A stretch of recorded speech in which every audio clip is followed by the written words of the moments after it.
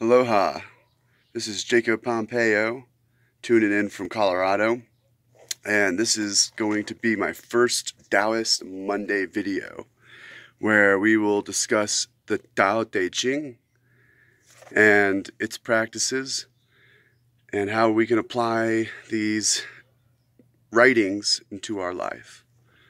First, I want to explain what the Tao is. The Tao Te Ching was wrote hundreds, if not 1,000 years ago by a man named Lao Tzu. Lao Tzu was known across the kingdom at the time for being one of the wisest men of his generation. He was also renowned for riding an ox, or some say a buffalo. However, the depictions of him, it looks like he was riding an ox. That was his transportation of choice. Now, he was going to leave his people behind and move into the woods and become a forest dweller. However, the guards of the town had stopped him and said that you can't leave. You know too much. You know everything. If you left, we would know nothing. And so they asked him, or demanded for him, to write down all of his knowledge into a book. And that is allegedly how the Tao Te Ching has come to be. It's a little cold out here. I'm out here, it's probably 10 degrees out this morning, and as customary, I like to be barefooted as much as possible, build up my resiliency to the elements. Let's go ahead and read the first page of the Tao and see if I can provide some insight for you on what it means, at least how I relate this knowledge into my own life. Chapter 1. The Tao that can be told is not the eternal Tao. The name that can be named is not the eternal name. The unnameable is the eternal real. Naming is the origin of all particular things. Free from desire, you realize the mastery caught in desire.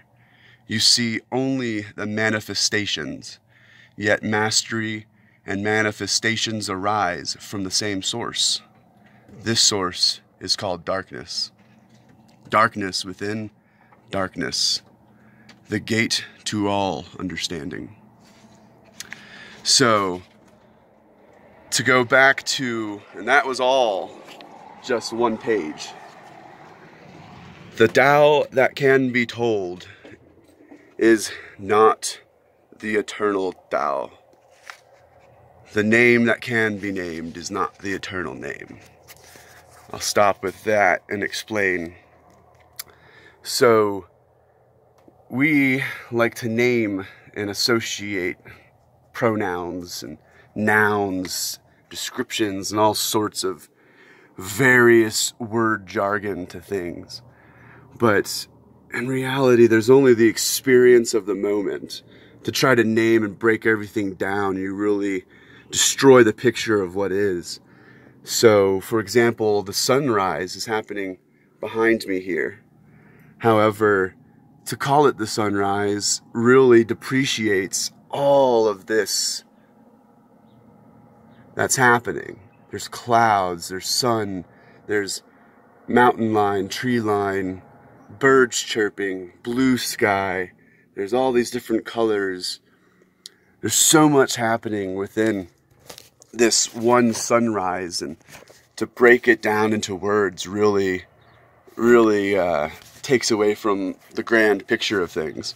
Such as when we talk about God, we like to say God, and in reality God is so much of everything that exists, every little aspect in the universe that has any substance. Every tree, every rock, every piece of light and air, all of that makes up God, or the Tao.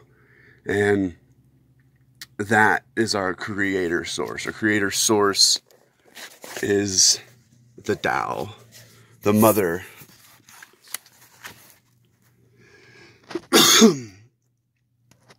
The unnameable is eternally real.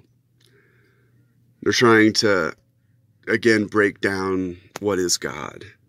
Naming is the origin.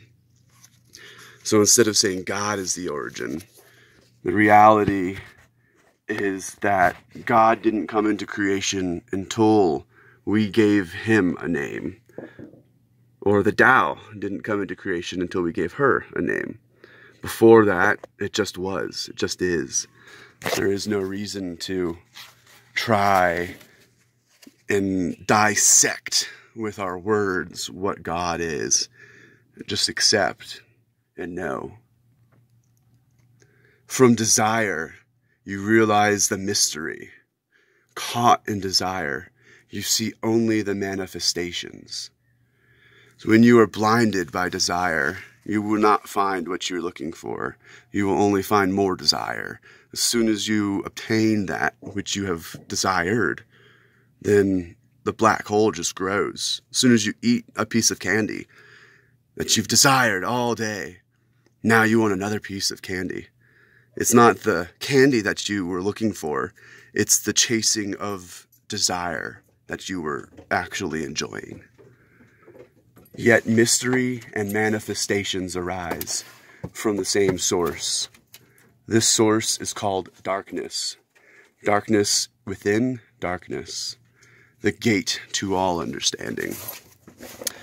And to me, this means that there's a shadow self to all of us.